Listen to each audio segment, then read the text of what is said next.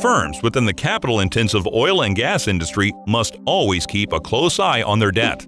While debt isn't always bad and can even increase shareholder returns, high levels strain a company's credit ratings and weaken its ability to finance other projects.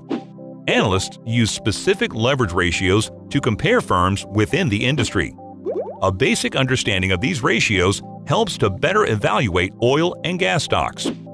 The debt-to-EBITDA ratio measures a company's ability to pay off its incurred debt. Oil and gas companies typically carry many years of debt, and this ratio shows how many years of EBITDA is needed to pay it off. A number higher than 3 often means trouble. The interest coverage ratio reveals how easily a company can pay interest on its outstanding debt.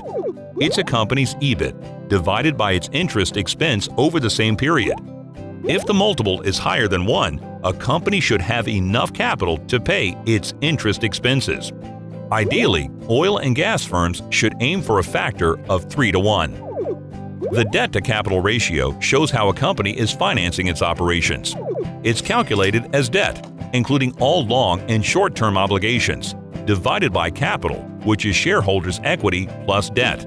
The higher the ratio, the more the company uses debt to finance its operations, and the greater the risk of default.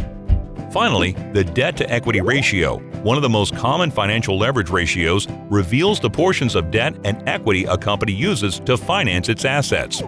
It's the company's total liabilities divided by shareholders' equity. A high ratio means the company has been aggressive in financing its growth with debt. The added interest expenses can result in volatile earnings.